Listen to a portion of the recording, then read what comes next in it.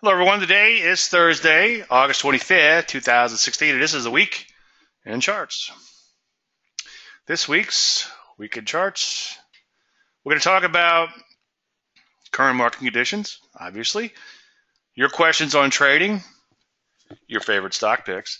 If you don't mind, as I say each week, for those of you who are new, though, just so you know, you can ask about as many stocks as you want, but two things. One, wait until we get to the charts. And number two, ask about a stock and hit return so I can get to all of your picks. This week, he tried to say, we're going to talk about mentality versus methodology. And the Week in Charts is brought to you by me. And right now I have a special on the stock selection course. If you get the stock selection course, then I'll give you an entire year to my service. Now, I don't want to be vain or anything, but I would think after a year, provided that you worked hard, and we're going to talk a lot about you in this episode. That's why I'm emphasizing you. But if you studied the course on how to pick stocks and then you followed along for a year, I think after a year you'd be very happy with the outcome. And that's why I'm giving the course away. That's why I'm giving a year away free to the service with the course, so you can get up to speed, learn the theory, but then see it in practice. And that's important because, as you know, in theory and practice are the same. In practice, they are not. Now, I know you might be broke or cheap. I'm half kidding. Or just quite frankly burnt in the past. And if you have been, then take your time and study all the stuff on my website. And I've got hours and hours and hours and hours of stuff. Somebody told me recently I'm giving away too much. That's okay. I want to get everybody up to speed as much as possible. So study stuff on my website. And if you do want to do something, you can support me by, when you see a banner ad like this, support me by clicking on this and getting the what's offered. In this case, it's free. It's an ebook. It has an article by me and 7 other traders. So it won't cost you anything. So please support the website by that if you're not going to get products, okay? And that's what keeps everything up and running. There's a disclaimer screen. As you know, you can lose money trading. And as I like to sum it up, all predictions about the future and a lot of stuff can happen between now and then. As I've been saying lately, and then my summer project has been to work on a beginner's course, and as usual, I kind of underestimate the project. That's typical of me. I don't know if it's overconfidence or what, but in this particular case, I thought it'd take me a couple of weeks to bang it all out. I've got most of the material already out there anyway, all the material. And what I quickly realized was it's a lot more involved than I thought it would be. And one of the things I began to think about is, okay, well, to make this really good, how should I approach this project? How should I think about it? And the thing I thought about is, if I could go back 30 years in time, what would I tell that young punk version of me? By the way, I didn't have a young picture of me on the internet. I'm sorry. I didn't have a young picture of me on my computer. So I Googled me, and I found this atrocity out there. This was actually from a counterfeiter who was counterfeiting some Dave Landry stuff. I guess I'm flattered that I'm known well enough to be counterfeited, especially 20 years ago. So anyway, that's kind of interesting. So maybe they'll sue me for copyright infringement. That'd be great, so I can get their address. So what would I tell that young version of me? Would it be trends, pullback, stock picking? And I say, yeah, of course. But above all of the above, more importantly, how to think. How to think about markets and how to think about yourself. So it's mentality over methodology. And as I said a few weeks back, or a couple of months back, whenever I first started talking about doing this course, I was looking for a definition of what I was going for with this mentality thing. And I found it on vocabulary.com. It's a habitual or characteristic mental attitude that determines how you will interpret, and I think more importantly, respond to situations. So as you could probably tell, mentality is going to win over methodology. But before we get to that, what would I tell that young punk version of me? Well, first thing is, it's going to be a lot harder than it looks.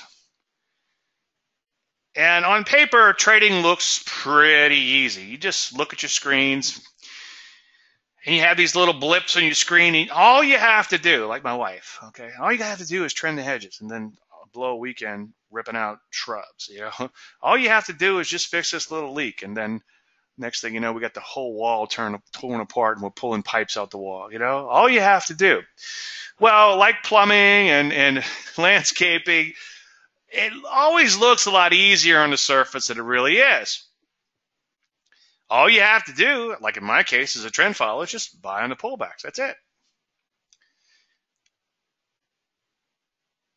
So it's going to be a lot harder than it looks. The market will often fake you out and shake you out.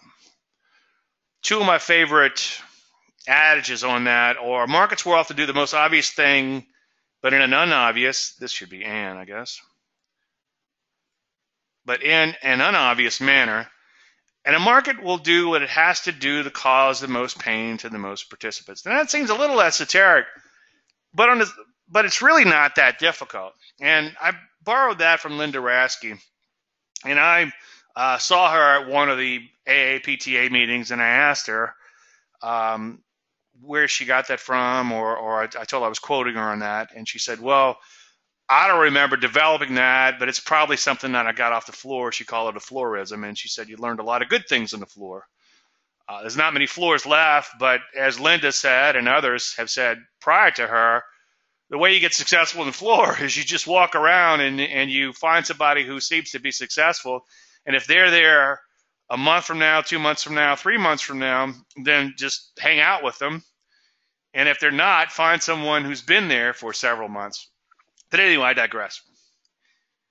And a corollary to the thing about the markets doing what they have to do to frustrate the most, and then in the most obvious and the unobvious manner, is what Covell once said. He said, trend following, and I'm paraphrasing, is like riding a bucking bronco. And it's kind of interesting. I think in his first edition of his trend following book, he hadn't thought about that, and in later editions, he actually put the bronco on the front cover.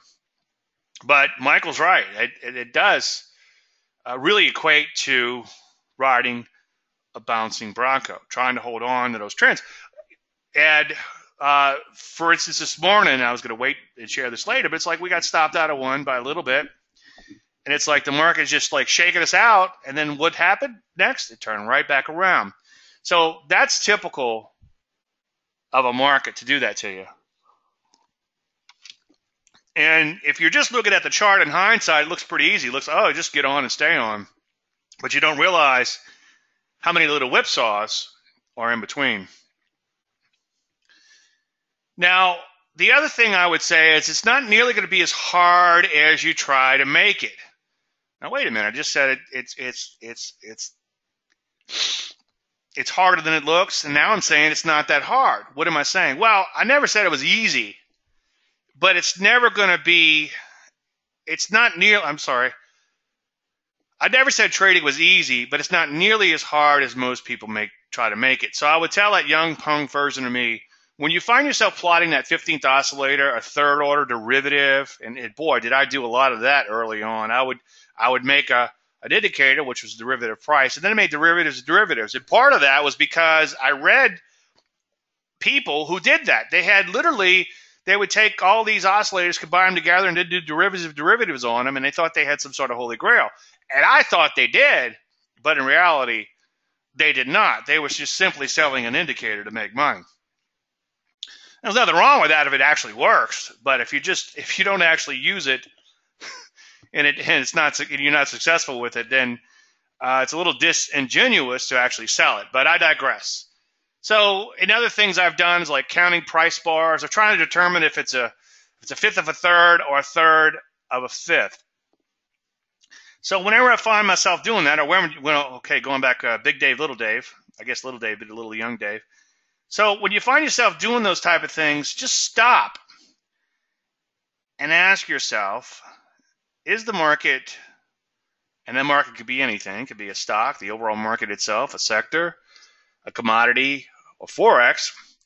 Is it generally heading higher? Is it generally heading lower? Or is it just going sideways? And that's the only three states that a market can exist. So keep it simple with that in mind. As I often say, if you can't explain to me a trading system on a cocktail napkin, or to anyone else for that matter, then toss it out.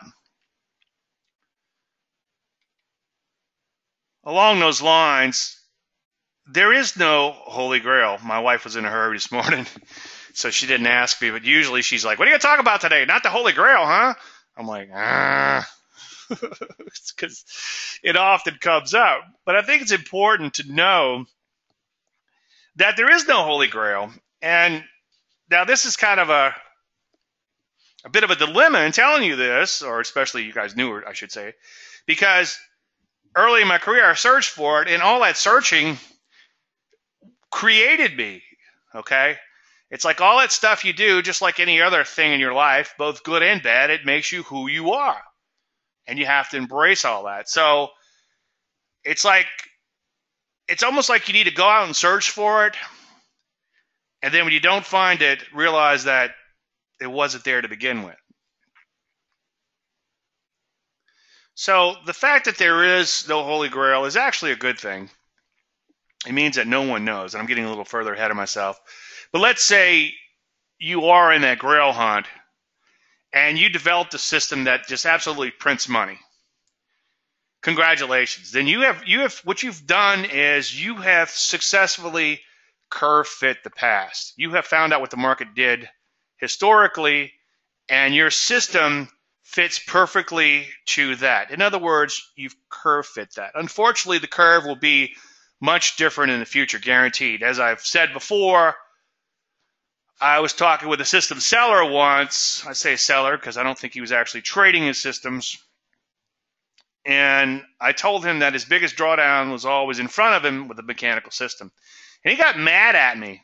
And that made me realize that he didn't realize how it works. What's her name, Beatrice? That's not how it works. That's not how any of this works. So if you do find something that you really think is the Holy Grail, then make sure you forward test that too. Because I guarantee you the future will be different. And here's the thing. It might be different in such a subtle way that would seem completely insignificant, but you could be a penny off or a few cents off, and that can mean the difference of the system working and not working. Now, that's why I'm a discretionary trader, because we could use our minds to adjust, and it's not like a big, huge adjustment, okay? It's not like you go from trend following one day to mean reversion the next day to some sort of arcane system the next day or whatever. All you're doing is just making small adjustments. For instance, in more recent times, I've given entries a little bit more wiggle room, and that's avoided a lot of losing trades. Whereas if you had a system that had fixed entries, then you would have caught a lot more losing trades. So the point is the future will be different. Now, like the Holy Grail, it's nearly impossible for me to do a presentation without saying quite a few things that I always do, without beating a dead horse. But it's true. No one knows exactly where our market is headed. Not you, not me, and not the guy who screams on TV. And that was tough for me early on. I felt like someone had the answer. And I can tell you flat out, no one does. I have a lot of my clients that I'm humbled by because they're just as good or better than I am, okay? In some cases, better. But they know I'm out there doing the work, and they know I'm out there grinding it out, and that's why they have me on their staff. But the bottom line is no one knows exactly where a market is headed, and no one has any secret information. And the people who have made a lot of money longer term have just simply done very simple things like followed along and have not tried to outsmart the market, and that's why they're consistent. They work hard to catch those trends. Now, the fact that no one knows is, again, it's quite liberating, and that takes the pressure off. And I had put tremendous amount of pressure on myself early on to try to figure out every zig and zag. So don't beat yourself up. Now, one thing what's kind of cool is, in fact, in some cases, being a little guy actually might even give you more advantages. I have some RIAs on my service, Registered Investment Advisors, and every now and then I'll get an email from one or two of them, and they'll say, hey, Dave, that IPO trade was pretty cool, but I couldn't take it because it was just too thin for my clients, but I took it personally. So you might not be able to do things as a big money manager. You think, oh, those big guys have some big advantage over me. But the reality is, unless you're talking about something like high frequency trading, and that's a whole other ball of wax, and that's a whole other conversation. But as a general statement, your average trader, your average RIA, your average money manager, however you want to look at it, they really don't have any advantage over you. And again, in some cases, being small and nimble, you have some advantages. I guess I was kind of looking for like a David and Goliath graphic, but I thought this one was kind of funny.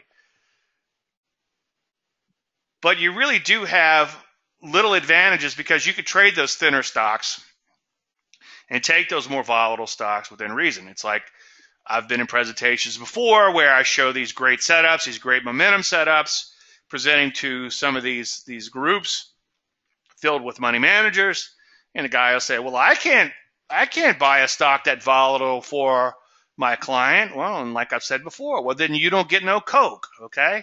Like the line in Caddyshack. I ain't paying no 50 cents for no Coke. Well, then you ain't getting no Coke.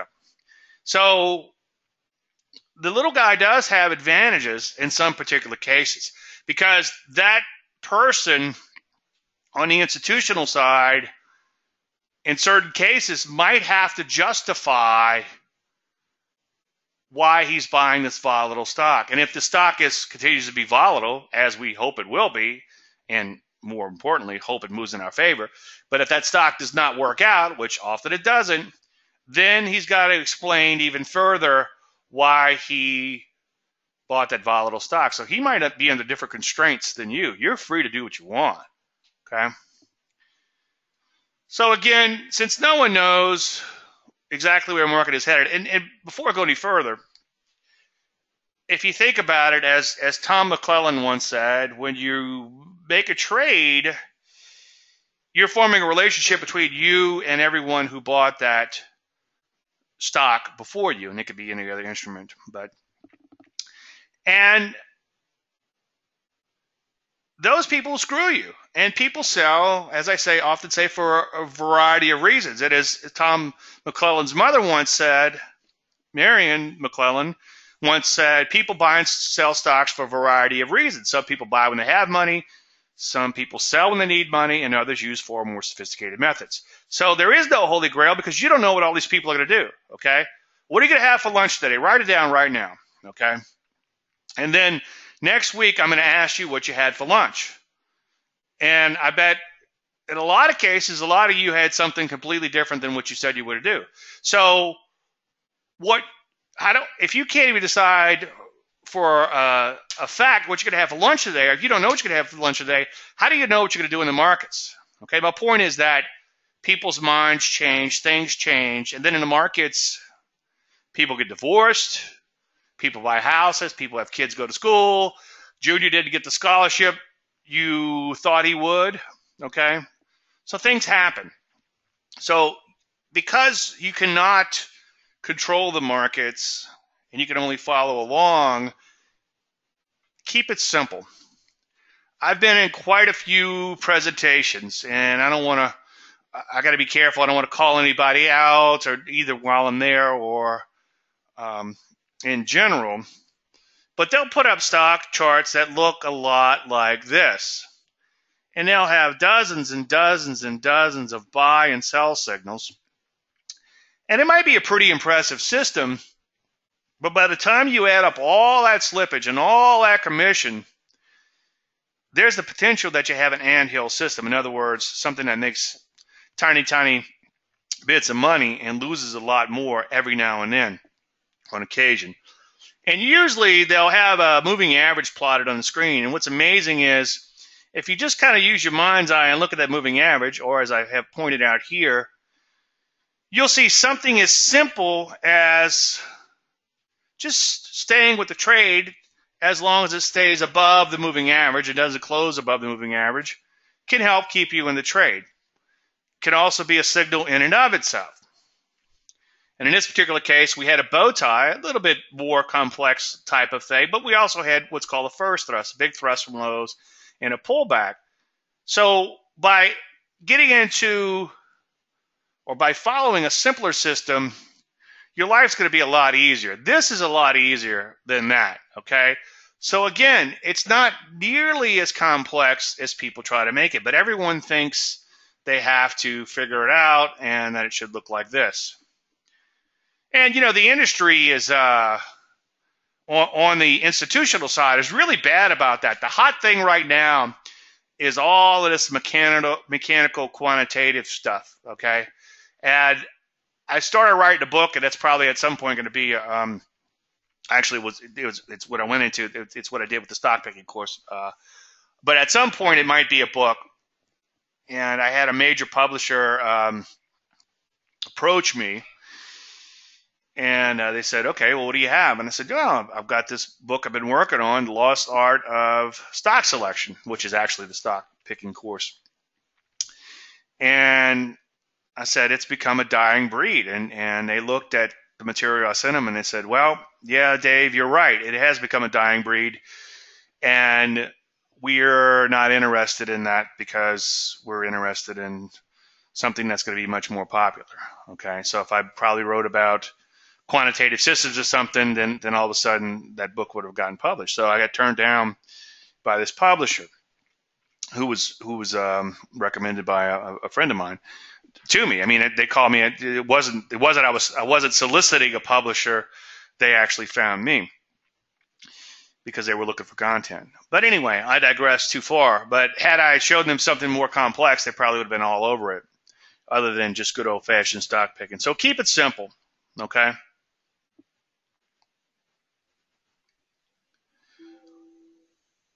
Now, getting back to that young punk version of me, I would tell him the battle will often be within. Now, as I said before, I've had a couple of situations where I've helped some kids become successful in their stock picking contest, just wildly successful, and knock the cover off the ball in their projects, in their school projects. So is it me? Can I brag about that? No, it's them. Because they're just following the system. And the way they're following the system is they're just following the system. They're not worried about their children, which I don't have, obviously, who are hungry or making a mortgage payment or are looking smart or whatever. They just want to get out of the class and move on, okay? And they're instantly successful. It's like it takes most people about 10 years. Well, they could do it in 10 minutes. And it's because they don't have the emotional baggage attached to every trade. Now, along those lines, being right and making money are two different things. And little Dave, you will become a trend-following moron. Embrace this sooner rather than later. Follow is the key word of trend following, and that's one of the big things that I've gotten out of that and quite a few other little things that I'm going to show you here. But out of being a member of the American Association of Professional Technical Analysts, it's not so much the technical analysis stuff and like, gee whiz, and wow, that's great. It's more of like just the common sense things that come up, like follow is the key word of trend following. So as a trend follower, you're not going to be smart, and you're not going to look smart, I should say. And that's how I got the name trend following moron, because someone was short a huge position, and I was on the internet. I was way back in the tradingmarkets.com days, and I was on the internet saying, hey, this looks like it's going up. And I was drawing big blue arrows on the chart. Finally, I got pissed off. They got pissed off and shot me an email, a nastygram. And it got even uglier from there. But usually I just say, kiss your mother with that mouth, you know. I do tend to antagonize people back. Now, as a trade follower, again, you're not going to look smart. You're going to be a little late to the game. And you're also going to be a little late to leave, okay? You'll find that trend following done properly in the end, as I'm going to repeat here in just a second, but it will end badly, and you will overstay your welcome.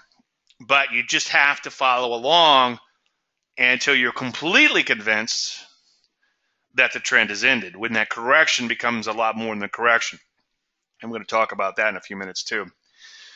Greg was visiting over last Christmas. He stopped by, and we had a few beers, and we got to talking about market signals and stuff. And he often says, I take, you should take, or whatever. You have to take market signals seriously. The reason is because whipsaws are frustrating. Bear markets are devastating. You can survive frustration. Okay, so you're going to get whipsawed occasionally as a trend follower. Watch the Whipsaw song by Ed Secote. It's quite amusing. He actually spoke to our group and brought his little banjo and and played the song. And we sung along with him. It was kind of fun.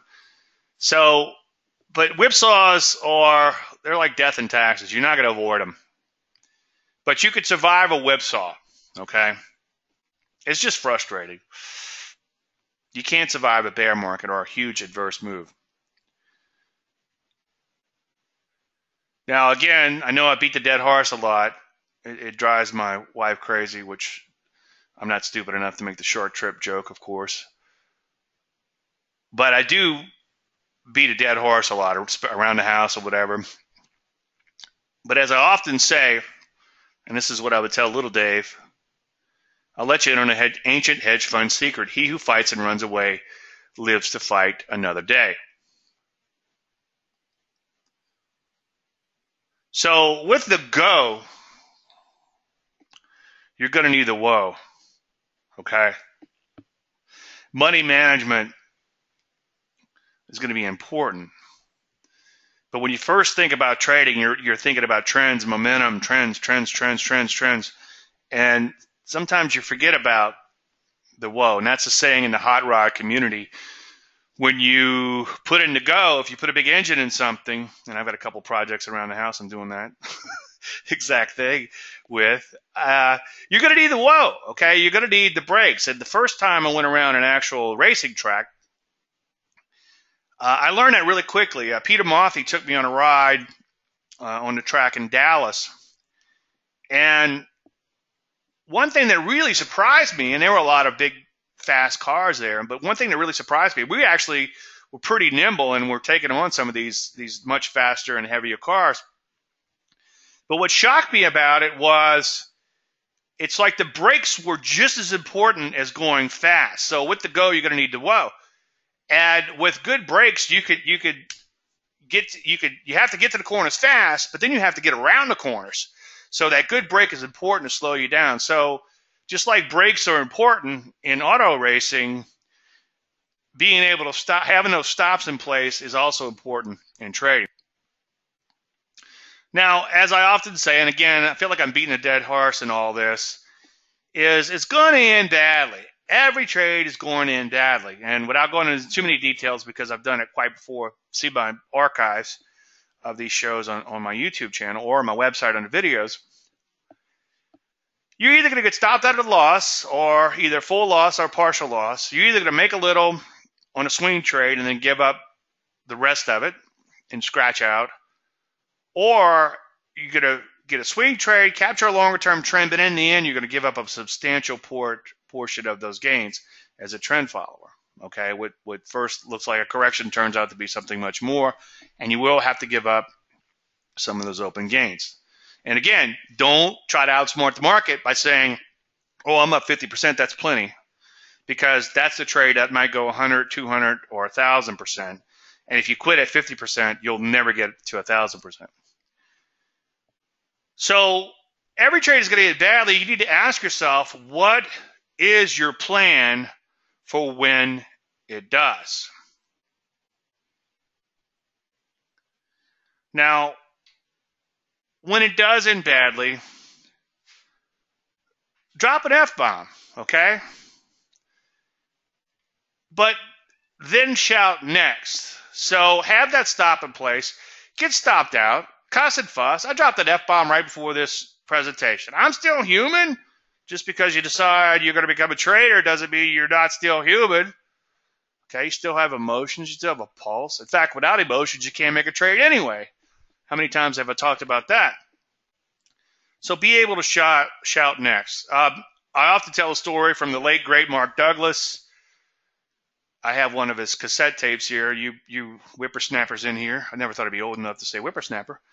But you whippersnappers in here probably don't even know what that is. It's this it's actual tape. And it's got like little wheels. And then you plug it into a thing. You know. Anyway, I have one of his tapes. And on the tape, he talks about a good salesman versus a bad salesman. A bad salesman makes a few bad sales calls in a row, and then he gets frustrated and goes drinks his lunch. A good salesman makes a few bad calls in a row, sales calls in a row, gets not frustrated, he goes get a cup of coffee. And then he goes back to the phones because he knows that he's getting closer and closer to making a sale. So in trading, provided you're doing everything properly, if you hit a little bit of a losing streak, that's okay, because you're getting closer and closer to a winning streak. It comes to the territory. So when I got started, I really thought it was going to be methodology, and then money management. I quickly learned was important too, and then this mind thing. But the reality is, it's mentality first, then the money management, and then the methodology also often comes last. But everyone is a setup junkie. And we're going to talk about some stuff here today, obviously. But it's mentality over methodology. The greatest system in the world, the greatest methodology in the world, is useless if you don't have the mindset to follow it. Okay, we got a couple announcements, and then we have I had a write-in question last minute, and then also we have some questions coming in. So again, I'd be willing to bet that a year from now you'll thank me, but again, it'll be you and not the grand poobah. So check out that stock selection course, money back guarantee on the course, so you can check that out, and you get a year's free to the service on that. And I truly think that a year from now, provided you're willing to work, okay? And that's why I say it's going to be you and not the grand poobah. I'm going to lay the framework for you and build that foundation, and I'm going to put you in the hunt on these things, but the reality is it's going to be you. And the reason I'm saying that is because I have clients that are wildly successful, and I have clients that couldn't hit the side of the barn to save their lives. And both of these clients are getting the same exact information. Okay? Anyway, enough on that. So as you know, I'm working on that beginner's course, and I'm going to put out quite a bit of it as a free multi-port base. So keep an eye out for that. I got a lot of free stuff, obviously, on my website. The website's been under redesign for a while. I guess that's like an ongoing thing. It's always going to be under redesign. But if there's anything you'd like to see or think you could do better, let me know. I have plenty of programmers, so no need to call me on that if you're a programmer. Okay, this is a write-in. I've been trailing my stop higher on GDX and was within 50 cents of being taken out yesterday. I've been looking to add another precious metal position. This looks like a TKO in several of the mining stocks, but sometimes it's difficult to differentiate between a longish pullback ending in a TKO and a first thrust down. I guess if this turns out to be a first thrust down, correctly placed buys will never trigger. Well, ironically, and I guess Jim's in tune with what's going on in the overall market. But let me just show you what I initially thought I would talk about today. You know me, it's like over the past several years, it's like I always think I'm going to talk about methodology, and by the time I get to my slides, I end up talking about trading psychology and mentality. But what I woke up thinking about this morning, I said, well, I'll just cover this when I get to the charts. The great thing about a deep pullback is it's either the end of the trend, provided you're not already in. Okay, let's assume you're not in this market, and you got a nice thrust higher of some nice big magnitude, and then you got a deep pullback in there. The great thing about that is if that market, it might be better off drawing it. Let me draw it with bars. If you go in and watch the TKO presentation I did a few weeks ago, and then I think we talked about MEET a few days ago, or last week, MEET. The great thing about a big wide range bar down or a TKO bar like this or something is that if the market comes all the way back up and triggers, okay, then you might have a bona fide resumption of the trend. So along the lines of a deep pullback, which I initially was talking about, if you get a trigger in here, then it's possible this market has recovered, and you get two things. You get the reversion to the mean move, okay, and you get the longer-term trend resumption. And that's the best of both worlds, as I often talk about. And if you want, check out my Best of Both Worlds article or report on the website. It's in the store. If you scroll, I make you walk through the gift shop to get to the free stuff. So scroll through the store. It's on the bottom, and it's called the Best of Both Worlds. Best of Both Worlds. I call it Bob W. for short. So read that article if you're not familiar with the methodology, and then watch the 1,700 YouTubes I have out there and read the 600 columns I've put out. Anyway, the beauty of a deep pullback is, as I often say when talking about transitions, it's at an inflection point. So it's either going to be the mother of all tops, or it's going to reverse and be the mother of all reversals back in the direction of the trend. So this was just a massive correction. You don't know at the time, and that's why I put in question marks. And the beauty is, like I showed last week or week before with MEET, M-E-E-T, we had this big knockout move and it had an entry up here. So for this stock to come all the way back up here, it would be the mother of all reversals. But what happened? It did not. It continued to implode. So we missed a losing trade. So this is a really beautiful place to be, and that's the problem I've had with gold and silver. Admittedly, I've been having a hard time getting on board gold and silver this year because it's been very wide and loose, and it really hasn't adhered to the methodology that well. And again, as I often say, there's no holy grail, so this isn't necessarily a be-all, end-all. It's the best thing I've found after many years of searching. But it's not going to catch every move all the time, guaranteed. It'll catch a lot of them, and it'll catch enough of them. Okay, enough is a key word in that sentence.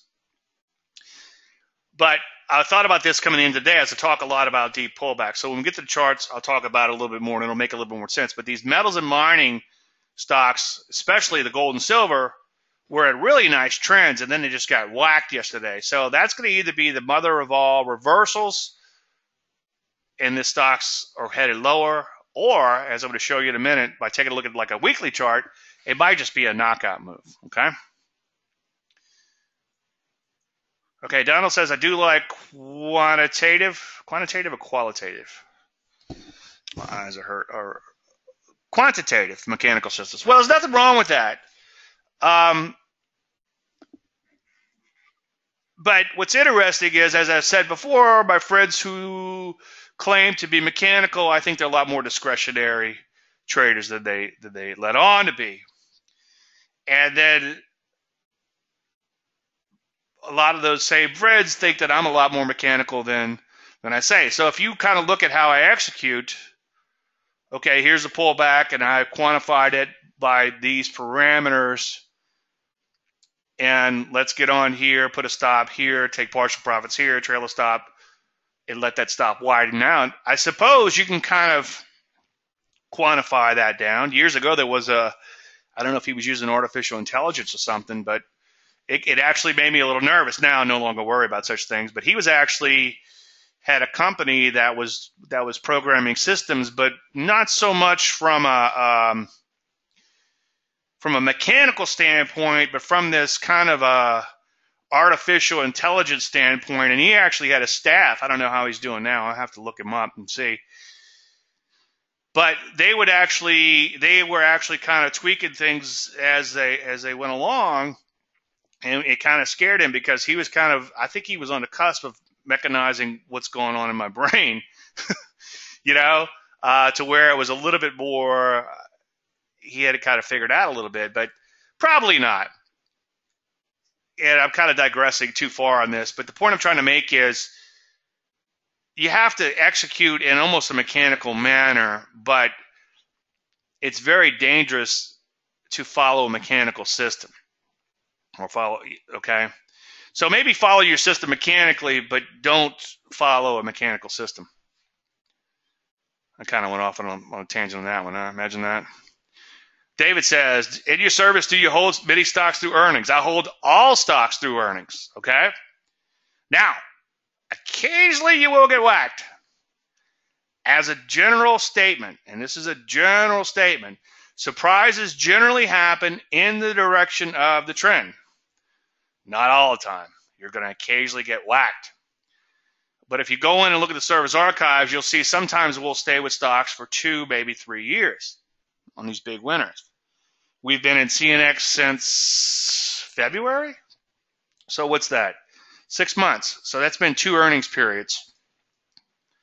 Now, will we survive the next earning period? I don't know. Okay. Many years ago, I think you said as a trader, you must make up your mind to either hold through all earnings or get out before the earnings and don't pick and choose, which I think is good advice. Yeah, that's what I said years ago. Personally, I think you should just hold on and not try to sharpshoot the earnings or whatever you want to call it. Decide on when you're going to stay and when you're not. But yeah, as a general statement, you have to take an all or none approach. I prefer an all approach. Hold through all earnings, because as a trend follower, you're never going to get anywhere if you quit. Okay. You don't win by not losing. You win by winning. And that's something you might want to write down. So avoiding earnings is a not losing strategy. It's not a winning strategy. Now, if what you're doing has a bit of if you're making limited gains, if you're a pure swing trader, and you're only staying in for a few days and your maximum gain is limited, then holding through earnings is probably a stupid thing to do. So that's where you would have to take the all or none approach. You would have to take the none approach, actually. Because sooner or later you're going to get whacked. And if you have a short-term system where you're not making enough money, you can't survive getting whacked. But Dave, won't you get whacked? Yes. But if we're holding a position for a year, and in the end, it ends pretty badly.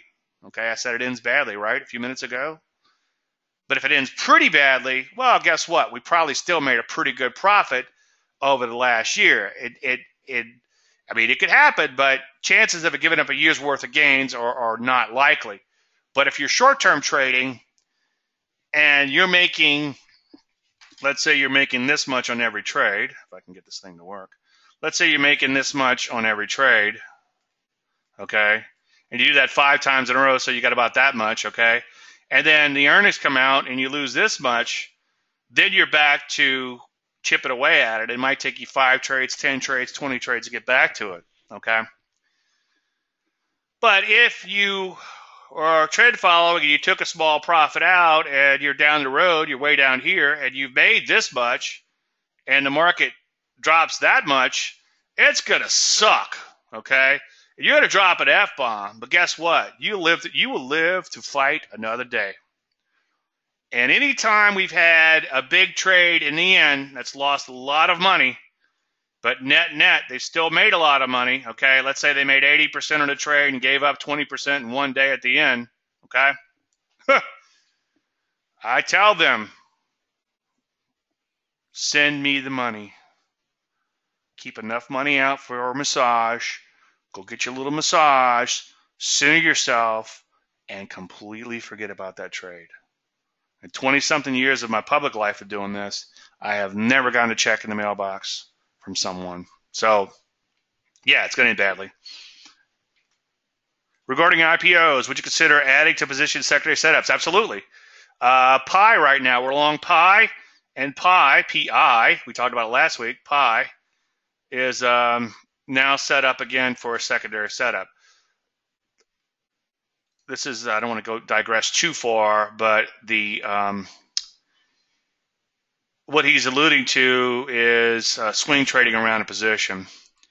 So let's keep the math easy. Let's say 200 shares. Say you buy 200 shares and you flip out 100 minus 100, okay? And then stock sets up again. You buy 100 shares, okay? And then you flip out 100 and rinse and repeat. This doesn't happen that often, but every now and then you'll get a stock that just makes this beautiful stair step higher, and you could swing trade around that core position. Now, I don't actually,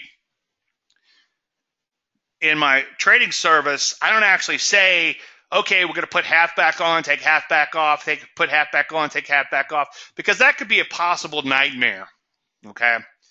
But what I do is when something sets up again, I'm like, guys, wink, wink, nudge, nudge, it's setting up again for an add-on trade, because I don't want to have to try to manage that add-on trade for everyone, but I want to teach you how to do that on your own. You know, give a man a fish, he eats for a day. Teach a man how to fish, he sits in a boat and drinks beer all day. But I digress. You're welcome, David.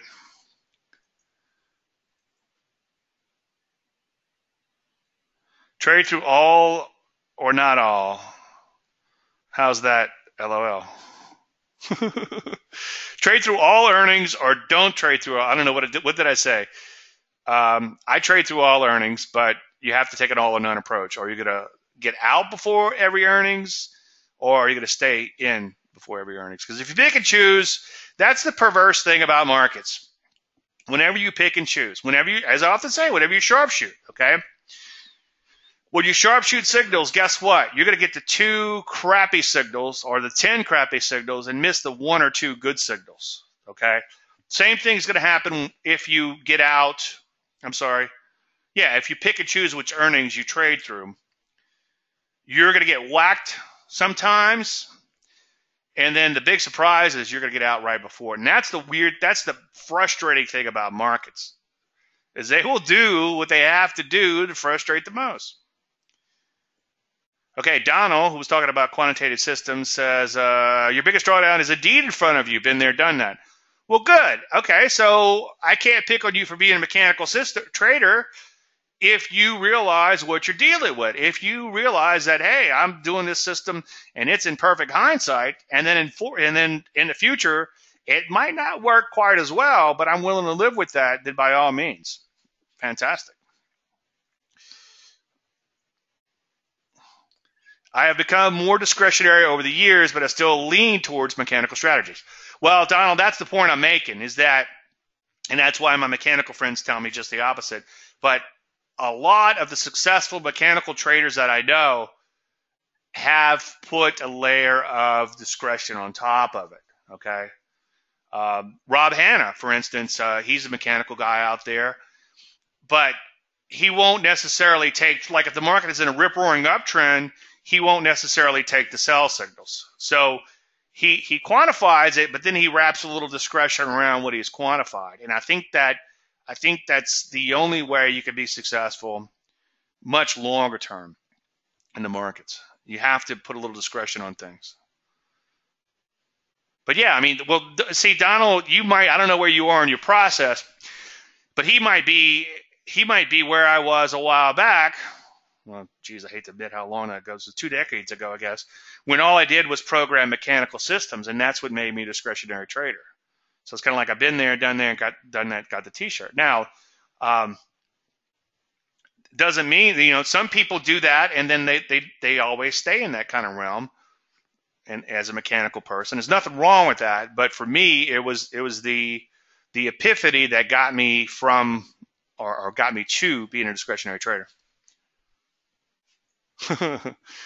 Oh, you got some good David and Goliath images? Okay. Phil says, would you tell them to buy Google, Facebook? Yeah, well, see, that's the thing, is like, would you, yeah, if I could go back in time, I wouldn't, yeah, obviously you could go back and say, without the obvious, like buy this certain stock because it could go up 1,000%. but maybe teach them the systems that would put, if that was a caveat, you could go back in time and say anything, but you couldn't talk about any particular stock. Then yeah, you would say, here's the systems, and following the systems might just put you in some of these stocks. Certainly following the trend will put you in the stocks if they're going higher. Gary says, in 1987, on this date, was a high in the Dow Jones before the crash in October. Well, okay, that's fine. And you know what? We might crash in October too. Octobers are usually pretty crazy, as you know. The thing is, you've got to be really careful. I don't know if you're alluding to an analog, a so-called analog, but you've got to be really careful when you do that type of analysis. And I see a lot of people do it. And it's kind of fascinating, but you have to remember, and you have to ask yourself, is this entertaining and academic, or can I actually trade off of this? And if you can't trade off of it, then you need to toss it out, okay? Now, I know he who ignores the past is damned to repeat it, but I can promise you that it's going to unfold differently in the future. So let me see if I can give an example of a possible analog. And you could have a lot of fun with analogs. You really can. But they're very, very, very dangerous. Let's see. You said Dow Jones? Okay. And you said 19. Let's take a look at a weekly chart, see if we can get back there real quick. And then we'll, you guys want to start asking about individual stocks, you can do so now. I'm going to jump into the overall markets, and then we'll cover individual stocks. So I don't know if I could do this on the fly, so you might just have to use your mind's eye on these things.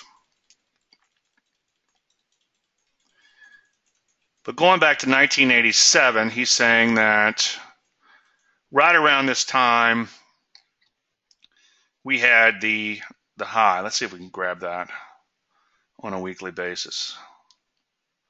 Just for S&Gs, bear with me. Let's see if we can do this. So let's grab this crash here. Okay. Now,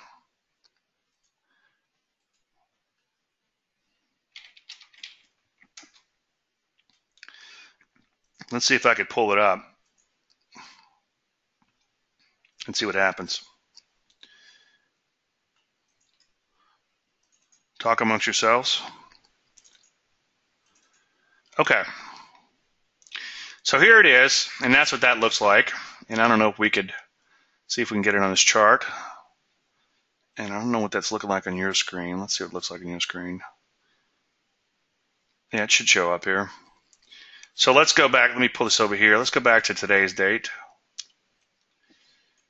Okay.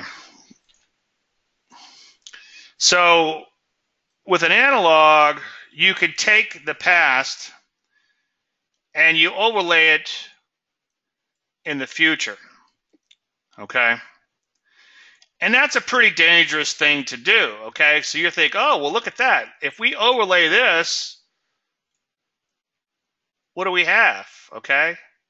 You see how that works? You see how the markets went up and kind of worked its way higher?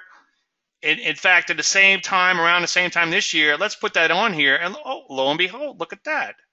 So it looks just like it looks back then, and then what happened? Bam, it crashed. Now, and my apologies to anyone who thinks otherwise, but they're wrong. I mean, it's not my way or highway. But can you really trade off of that? No. No. Because the future is going to unfold differently. Okay? That's an analog is almost like a mechanical system that's curve fit, if you think about it. Oh, the market topped in August and went up, blah, blah, blah. And look, if you overlay it to today, it looks perfect. So the market's going to crash in October. It might, okay? But it's not going to be because of that. It might be coincidental at best. So be careful with that kind of stuff, because that is pure curve fitting when you're doing that kind of stuff. So be careful. All right, we'll get back to that. Yeah, we'll get to that, John. 1 second. All right, let me just show you a couple things I really want to point out to you real quick. Obviously, let's start with the overall market first and work our way down. Keep the stock picks coming.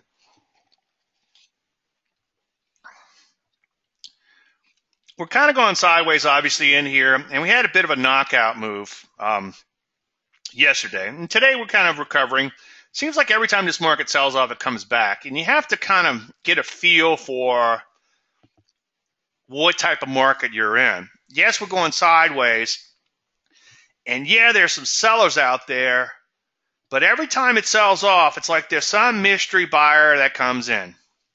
Now, I know some people out there who are a lot smarter than me, and I've met through doing webinars and all, and they're doing all this. They're watching these huge order flows and all kinds of stuff to try to identify the mystery buyers and figure out what's going on. Well, that's a little dangerous to do because the next mystery buyer is going to be that, just a mystery. It'll be coming out of God knows where. But all that looking at current volume does is show you what's going on now, and you don't know what's going to happen in the future. It's kind of like, one thing I wanted to say before, I don't want to digress too far, but one thing I wanted to say when we talk about the earnings is it's usually not the thing you know that's going to kill you. It's the thing you don't know. Okay, how's that saying go? It's not what you know. I forget how it goes. And then there's the quote, the Mark Twain thing that was in, what movie was that? Anyway, I digress. But yeah, it's not what you know, it's what you don't know in the market. So something out of the blue will likely whack you long before something you know is going to happen. That's why you don't try to micromanage yourself out of positions, because the market will take off without you. And there's always going to be a reason to exit a trade. Anyway, P sold off fairly hard. I think what could happen here is we could see a fake out below this range, and then the market could take off from there. Now, on a micro level, we saw that recently. Remember, I talked about this volatility fake out in here, and also a pattern in and of itself. You wait for a base, you wait for a fake out of the base, and then you take the trade the opposite direction. Shorter term, that'll work out. I wouldn't rush out and trade that strategy, but it is a nice little arrow to have in your quiver. But we did have a bit of a sell-off yesterday, and then we're kind of flat-filled today. So for the most part, before I outthink it too much, let's just draw our lines and arrows in here. We're kind of Flatsville, but Flatsville is okay because this 2175-ish area has the potential to become the new norm, okay? And the longer we could base it here, the longer that's going to be perceived as a value zone. Now, again, you know me, as I preach ad nauseum, I would have much preferred if we'd have cleared this prior range much more decisively before coming back in, because if we sell off too hard, we're back into this longer-term, god-awful sideways soup, okay, which we've been in forever, seems like. So I'm not like raging bull or anything, but so far, so good. The market's hanging in there. As a trend follower, I am not going to argue with a market that's not too far from all-time highs and just kind of hanging in there, okay? Err on the side of the trend. Write that down, okay? Shorter term, trend's a little sideways in here, and I admit that. But longer term, so far, the uptrend remains intact, and we're just shy of new highs. So far, so good on that.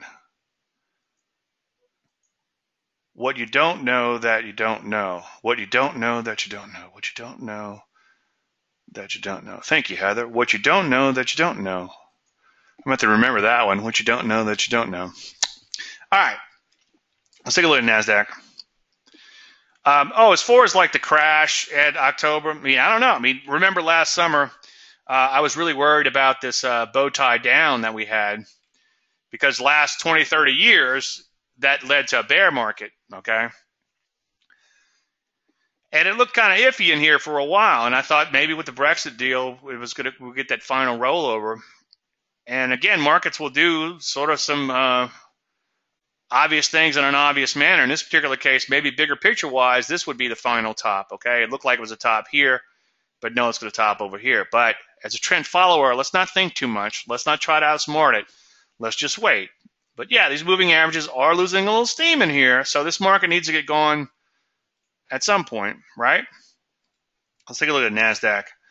NASDAQ, a little shorter term in the sideways range, sold off fairly hard yesterday, but kind of stabilizing today.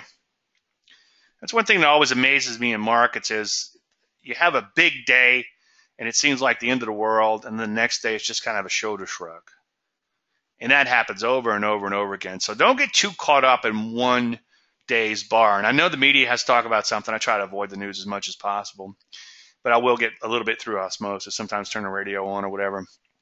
And they make it sound like the end of the world. Well, it's like, it was a NASDAQ down yesterday, 0.5%. It's not the end of the world, okay? It happens. Let's see what it was down. Curious. Ooh, 0.81%. Now, the Rusty was also down 0.81%. I know that. And the reason I know that is because the prior day it was up 0.75%. So it gave up all of those gains and then some. But as a general statement, it has worked its way higher. Now, you know me. This market kind of took off, and then it kind of just drifted sideways in here. I would much rather a market accelerate higher as opposed to losing momentum. But you can't always get what you want, okay? And so far, it's pushed into this overhead supply. Now, for me to get excited about this market, I'd like to see it just bust through this overhead supply and not look back. Now, gold and silver, which I was going to talk quite a bit about, let's take a look at those guys. Gold got whacked pretty hard yesterday, okay? Now, it's at an inflection point on the daily chart. Let's put in a bow tie to see what's going on. Yeah, look at that. You almost have a bow tie down on a daily chart. It's not off of all-time highs, so it's not as crucial if it was off of all-time highs, but it's off of multi-year highs, so it's significant enough, okay? But if you back the chart out a little bit to gain some perspective, so far this trend from lows, this pretty serious trend from lows remains intact, and so far this is just a knockout move. Not that I trade off the weekly, but it's good to look at the weekly chart to gain a little perspective. So on a daily chart, we are at a bit of an inflection point. The great thing about going after trades when you're at an inflection point like this, and silver's even cleaner, so let's take a look at silver. Much, much cleaner chart in silver, okay, which is odd because anybody that ever trade silver futures, oh my God, it's like beating your head against the wall. It feels so good when you stop, they're just crazy. The only thing that's worse than that, I would say, was probably cocoa. I don't know if anybody's ever traded cocoa, but that's, that'll make you even more crazier. But what's weird is silver's actually cleaner than the gold stocks. So what's SLV doing? SLV real quick. SLV, yeah, you can see pretty serious pullback here. In general, a little bit cleaner than gold. But let's go back to the silver stocks. And silver stocks obviously follow the underlying commodity. There is some correlation there. I'm sure it diverges and does weird things in between. It's kind of interesting. In the last webinar that I hosted for someone else for the expert panel, the time and research stuff, somebody had some very convincing arguments why these gold and silver stocks would tank, and so far they've tanked. My only problem with that is that there's always going to be a reason for things to happen, and sometimes they will work. And you just got to remember that it's not always going to work that way because, and as I said in the webinar, and so far this guy's right, but I think it's dangerous type of analysis because, as Keynes once said, markets can stay irrational a lot longer than you can stay solvent. So be careful with that type of macro analysis as to why something should unfold. Keep it in your mind, but what is, okay? Make sure you have some sort of technical analysis type of trigger, some sort of trigger on the charts if that's the analysis you're going to follow. Anyway, silver looks pretty good. It looks even better than gold, at least in the the silver stocks. Nice persistent move higher in a weekly, and so far it doesn't even look like that much of a knockout. Okay, let me clean this chart up. You gain a little bit more perspective here. So the question that Jim was asking is, I've been trailing my stop higher on GDX and was within 50 cents of being taken out. Let's take a look at GDX. That's a gold miners. Okay. yesterday. Now, one thing I want to point out here, just to give you a little extra lesson. Yesterday, this stock, which is an ETF, sold off really hard. It closed on its ass, okay, down here towards its lows, to close on its buttocks. And let's say you had a stop somewhere in here, and he said he was within 50 cents of a stop. So when a market gets implodes like this and you're not quite stopped out, just be careful the next day, because there's a better than average chance you're going to get knocked out in the open, but that market might be so sold out that you get that reversion to the mean move shortly thereafter. Easy for me to say. So he says he's been trailing a stop higher in GDX and was within 50 cents of being taken out yesterday. He's been looking to add another precious metal position. Looks like a TKO in several of the metal stocks, but sometimes it's difficult to differentiate between a longish pullback and a TKO in the first thrust down. I guess if it turns out to be the first thrust down, correctly placed buys will never trigger. Yes, he answered his own question. Okay, might be a little bit easier to see on the weekly chart and the underlying commodity. So he's saying that he doesn't know if it's just a deep pullback or the beginning of something bigger. I don't know either. But if you have an entry up here, then if it is a bona fide reversal, then yeah, then you get triggered in. If it is a bona fide top, then you don't get triggered. The market just continues to implode. If it is a bona fide reversal back in the direction of the trend, in other words, if it's a trend resumption, then you get triggered in. So he answered his own question on that one. Just a couple other sectors to look at real quick, and then we'll get to your individual stock questions. Some of these areas like internet, just kind of pulling back in here. Most areas at or near new highs, like the overall market. Drugs got whacked yesterday, and that's a bit of a bummer because they're pulling back into their prior little range in here. But for the most part, as a general statement, most areas still look pretty good, like the overall market. So I'm not gonna bail out on everything just because drugs are not looking so hot. A couple of the areas in here looking questionable. I will honor my stops just in case, and I will certainly wait for entries on the areas that corrected really hard, such as the golds. Okay. Yeah, coffee's pretty bad too, but with coffee trends, it's a beautiful thing. And that's the one that, that's a good way to learn how to trade is go in and trade something like coffee, where you just lose and lose and lose and lose, and then you get frustrated to give up, and then you have the mother of unbelievable uptrends. No, cocoa's worse than coffee because cocoa's choppy. Coffee could trend like a mofo, but in the meantime, you're gonna lose your buttocks. Okay. Donald says, I've been trading for nearly 30 years. The first few years were very lucrative, turned south after initial success. That's very familiar, Donald. That's what most of us. And I struggled for a decade or more, nearly wiped out in the 7-8 bear market. Well, the 7-8 bear market shouldn't wipe you out if you're a trend follower. Okay, I'm not beating you up because it sounds like you're coming along here. But he said he had initial success, and then it took him 10 years to get back to that success.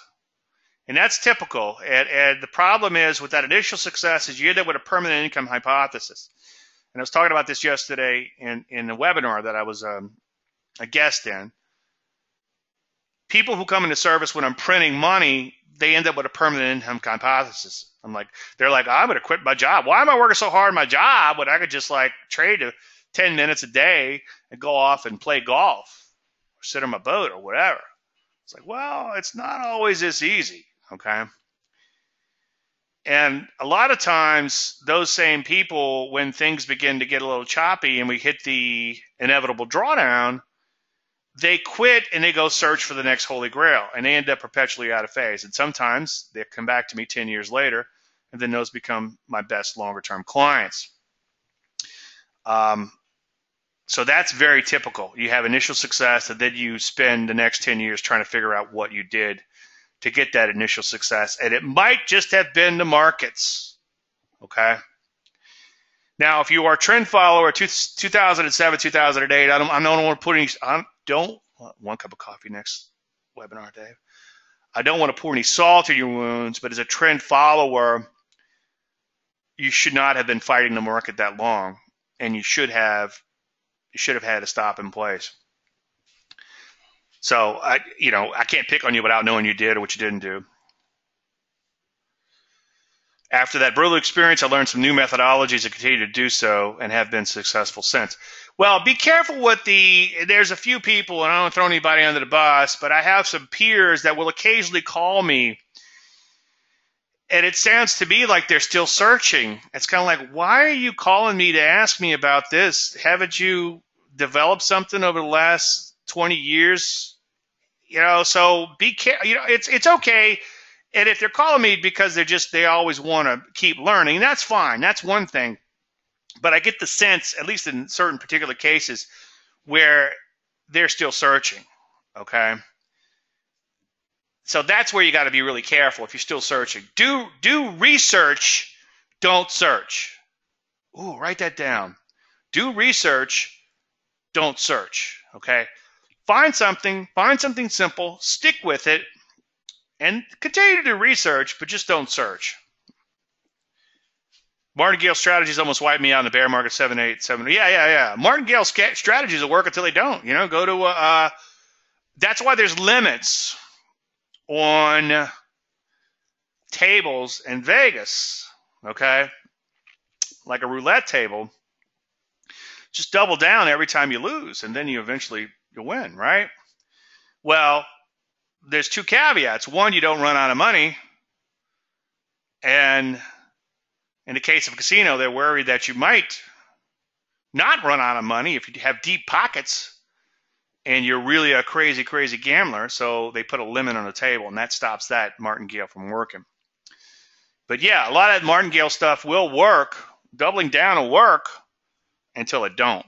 You got to be really careful. Just what Rumsfeld said. What did Rumsfeld say? I know you don't pay attention to news, but I wonder whether we could be stuck until after the election. Not that you or I could predict, just a thought. Yeah, Carol, that's one of the things, and I know a lot of people are doing a lot of that. I don't want to call it analogs, but they're doing a lot of research, going back and looking at what happens in prior elections, and we could be in a bit of a holding pattern. And you know what? It's not going to make any difference, and that's a weird thing. It's not going to make any difference. You would think that the market does better under Republicans, but it actually does better under Democrats, okay? But I don't think there's any positive correlation there. I just think that the Democrats tend to be on the good cycle of things. I think things that get kind of crappy, and then Republicans come in. I'm sorry, things are doing well, then the Republicans come in and things get crappy, and I think they're just on a bad cycle. But yeah, I don't want to get into that too much. But you might be right. That could be what's holding the market in a range. Sure. John says, recent F-bomb, YRD sold half at 31, bought at 25. Let's remain to ride. Where would you place your stop? YRD, I actually thought about that one as a potential setup coming into today. But the reason I didn't go after it is because I got to looking at it, and it's got a bad tick in here. I don't know if I can make it work without the tick. But at first it looked like a deep pullback. Let's see if we can go back one day. At first, it just looked like a deep pullback to me, but then when I looked at it, it's like this was at 40-something a share, and now it's at 25 a share. And look at this HV, 113, and that's a lot for a stock that's at $25 a share. And why I'm saying that is like these low-price stocks can have some really volatile moves, and they're still tradable. But when you see something in $20, $30, $40 a share has an HV that big, that's a big red flag that goes up and says, okay, I know Big Dave says trade volatile stocks, but this is just plain stupid. This is just plain ridiculous. So I would not take this on as a new trade, okay? So the question is, let the remainder ride. Where would you place stops? Well, you're asking me to make a plan after the fact. Now, I'm not saying this to beat you up, John. I'm saying this as a teachable moment for everyone else, okay? So don't make a plan after the fact. Make a plan before.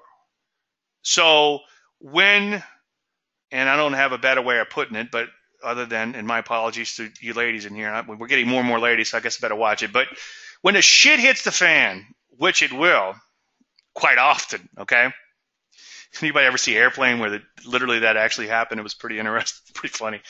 I digress. But when it hits the fan, you need to be ready for it and have a plan in place. Okay. So if you're still long, I don't know. It really shouldn't drop much further than it already is. It shouldn't drop below 20, because if it got below that, it really is truly a reversal. But at this point in time, it's looking pretty ugly. So I would, especially with today's action and all, even though it reversed a little bit, it's just too crazy. So avoid that one. So yeah, I mean, if you're still long, if it drops below 20, get out. You know, the problem is you have an existing position in place with existing parameters. So now you're thinking in the back of your head, well, I would lose so much, and boy, I hate to lose. And, you know, now it becomes really complex. Whereas if you had the plan going in, you just kind of accept it. You accept it going in. And that's why I often say, I kind of went through this process where it's like, why do people not trade? Boy, I'm all twisted up today. Why do people fail to plan their trades? And the reason they fail to plan is the moment you put a plan in place is the moment that you admit that you could be wrong, okay? And that's why people don't typically plan their trades. So next time, have a plan going in. AG for Phil, a little too deep on the pullback for my taste. That's a little extreme. And, you know, I've been saying these golds and silvers, boy, we need some deep pullbacks. And then it's like, be careful what you wish for. Now it's a little bit too much, okay? So if anything, I think that one could be at an inflection point. So I would avoid that. RJ wants to know about Rita. No. Well, it's kind of crazy. It shot up, came back in. No. It would actually have to break out to at least March. It's a fairly new issue, so I think it'd have to get above the 20s before I would reconsider it as a setup. Right now, it's just a little too wide and loose and crazy in that case. Now, there are some cases where you might say, hey, Dave, didn't you recommend an IPO look like that? Well, usually what will happen is these will actually bottom out nicely, and then this trading is further in the past, okay? The overhead supply of bad memories. There are known knowns. These are the things we know that we know. There are known unknowns. That is to say, there are things that we know we don't know, but there are also unknown unknowns. There are things we don't know we don't know. Donald Rumsfeld. Oh, okay. Things we don't know we don't know. Yeah, it's not what you know that's going to hurt you, usually. ACIA, that's one that's getting a little crazy. That was one that we were, you know, where's the boy, perfect Covell, right? We were long, believe it or not, and you can look at the archives and delayed service. We were long right there. Look at that. Wow. Bouncing Bronco, huh? Bucking Bronco. I think this one's gotten a little too crazy to go after now. I mean, look at the HV 107 and look at the price, $100 a share. I hear you, though. It's not a bad looking chart. But I just think it's too dangerous. It would actually have to have a little bit deeper pullback, I think, based on the magnitude of the move, and that would make it even more crazier. So at first glance, it looks like a pretty good looking setup, but based on the magnitude of the move, based on the HV, it's just too crazy at this juncture. If I didn't have this right here, this HV on the chart, and I didn't have this scaling over here, then I would say, yeah, that looks like a pretty good chart, maybe even a little bit deeper pullback. So good eye, but way too crazy now. Things we know that are wrong. Clinton. Can you rephrase that? Do you have something? Is there a few words missing in that sentence, Phil? KLDX. Oh, Phil, I may need to talk to you about a European broker, so keep an eye on. I'll send you an email if I need that. Yeah, this looks pretty good. This is metals and mining. I would actually like a little bit deeper pullback in this one, John. But yeah, good eye on that. That looks pretty good, but a little bit deeper pullback. Nice little base breakout, nice little uptrend. Yeah, keep it on your list for sure. What is HV? HV is historical volatility. It's also known as statistical volatility. And I have it up here I keep it on all my charts. If you want the formula, this is a 50-day HV. I'll be happy to give it to you. I didn't program it myself. I found the program on the formula on the internet, and then somebody actually reduced it down further for me. It's a log. I'm going to show you my ignorance in math here. It's a log. It's a day-over-day logarithmic change, and then it annualizes out over 1 year. So let me explain that in terms of a bell curve. And again, I'm going to show my ignorance of statistics.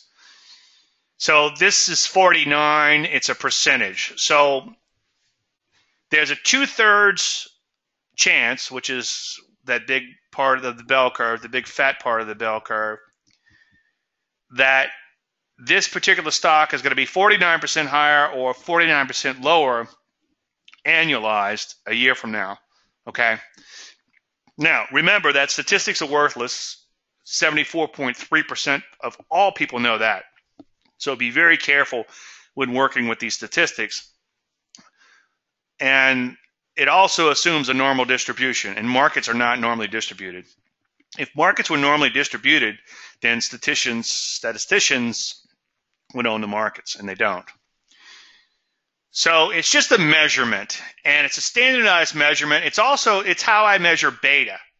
So we know this stock has an HV of 49. Well, what does that mean? Well, let's take a look at the S&P 500. S&P 500 has an HV of 13. So that's roughly, what, 3.5 times? Let's see. On the fly, 3.7 times more volatile. So that particular stock is 3.7 times more volatile than the overall market. And by the way, you will not beat a market in spite of what some people say. I disagree with them. I know it's not my way or highway. But it's very hard to beat a market with stocks that are less volatile than the overall market, as a general statement. And then read the article, Better the Devil You Know, on my website. That's a long-winded answer in HV. Things we don't know that we don't know. Trump, okay? I'm not going to go in that hole. Light, L-I-T-E. Yeah, this looks good. It needs a little bit more pullback. Nice uptrend in here, but it needs a little bit more pullback, okay? Of course, the reverse of that is that volatile stocks can whack you more as well. Right, can't fully agree. Fully agree. But if you go in and watch the YouTubes where I talk about trading more volatile stocks, they're actually less risky because you're trading fewer shares, okay? If you're trading a less volatile stock, you're going to have to put in more shares to catch a move because it's not going to move as much. I did several presentations on that. So, yeah, check that out on my YouTube channel. I have a great answer for you. Is PVG meeting your criteria? Yeah, PVG we just technically got stopped out on today. That's what I was talking about. But what did the market do? It turned right back around. I would not take this as a brand new setup. To my clients that use a little discretion and stayed with it, I would say stay with it. Don't throw caution to the wind. If it takes out 9 or today's low even, then by all means get the F out, okay? Drop the F-bomb, then get the F out. But yeah, it looks like a big fake out move, but I would not trade it as a brand new setup. TWLO.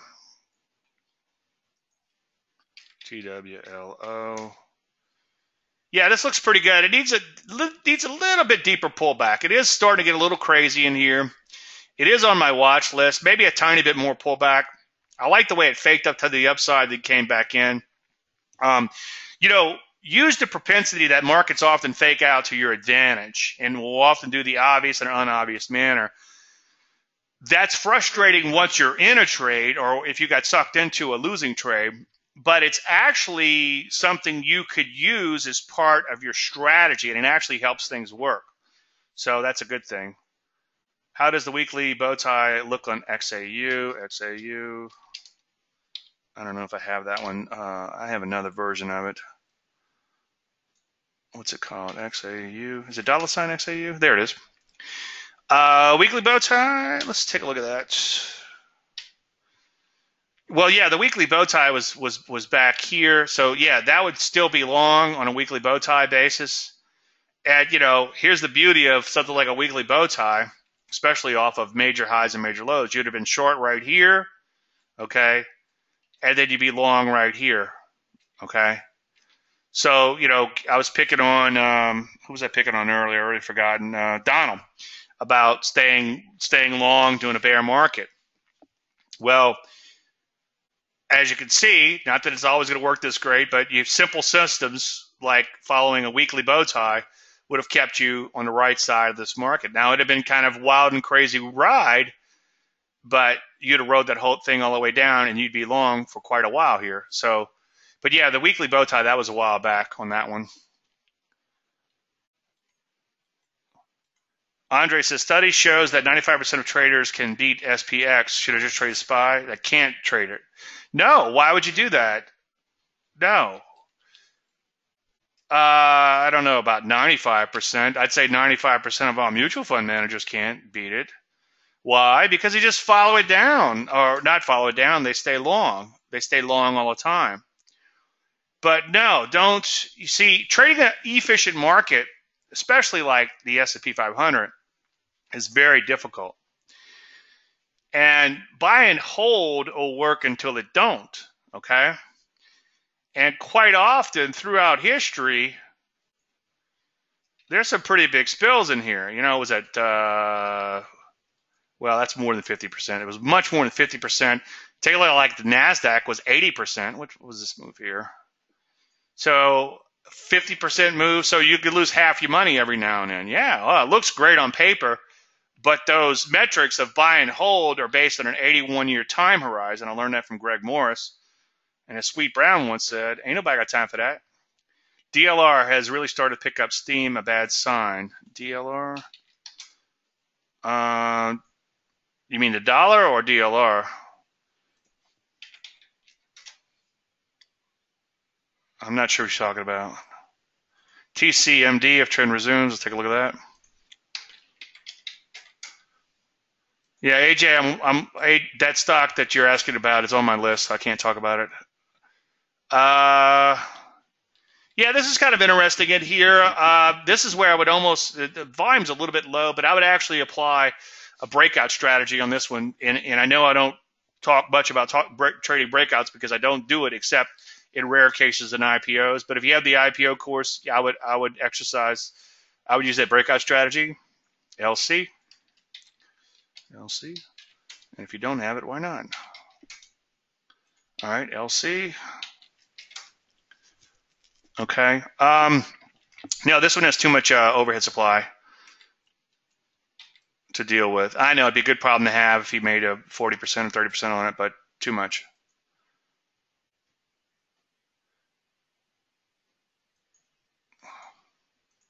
Okay, Sam wants to know about MIME. Reminds me of those Miami things. Mimecast. I don't know mimes are that popular.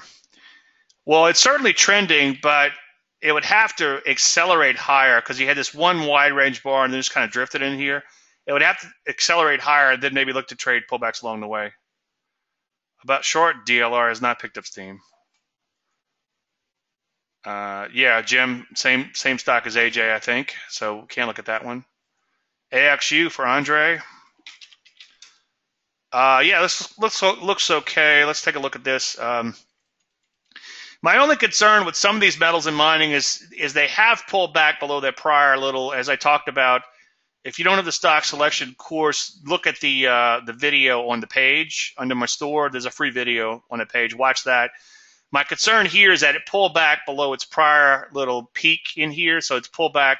You get a pullback and then a thrust. Okay, and then you get a pullback below that prior thrust. So that's what's going on there. Pullback below this prior peak into the prior pullback.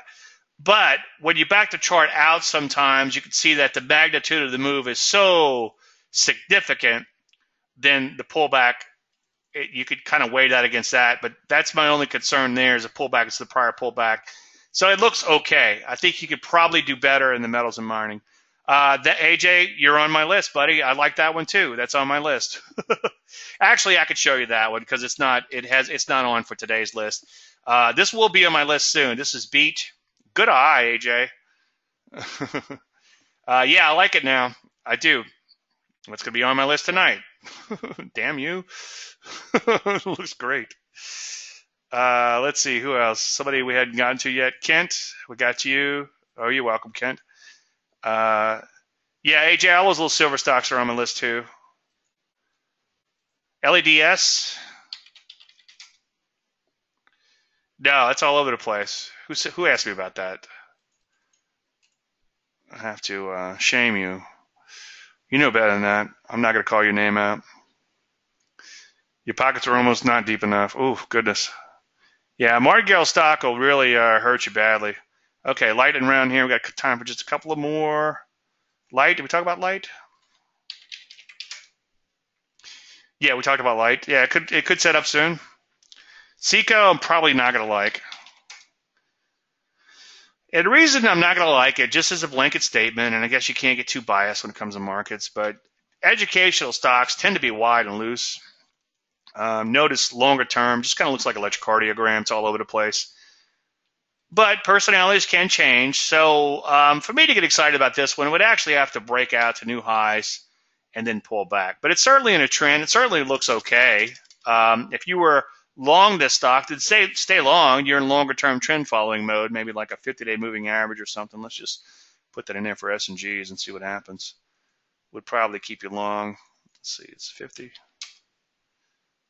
Yeah, so you just stay long. It's trending. If you look at precious metal stocks on last runs, they kept undercutting prior lows when they kept going the entire move. Yeah, they did. I hear what you're saying. Because they never really they never really had a real correction until now. I hear you on that. Sam says, thanks so much, Dave. The statement that you should set yourself up for limited losses and limited gains is already making a difference for me. Fantastic. Okay. Last one, OCN. No, too much overhead supply in that one. We'll do one more. Yeah, this one's kind of a little crazy. Look at the HV on this, 139. That's a little bit too crazy, even by my standards, as far as liking these more volatile stocks. So, a little too crazy. I hear you, though. It's taken off. Looks like it wants to go straight up. I would not trade it, but if you did trade it, it would have to have a deeper pullback to correct some of this move. Oh, you're welcome, Don. Well, look, we're way out of time. I want to thank everybody for coming. I appreciate you taking time out of your busy schedule to be here. I'm humbled by your presence. Any questions, Landry.com. If it's a question that requires a lot of thought, I'll just make it fodder for next week's show and answer it then. If we don't talk to you now in the weekend, everybody have a fantastic weekend. I hope to see all you guys and girls again next week. Thank you so much.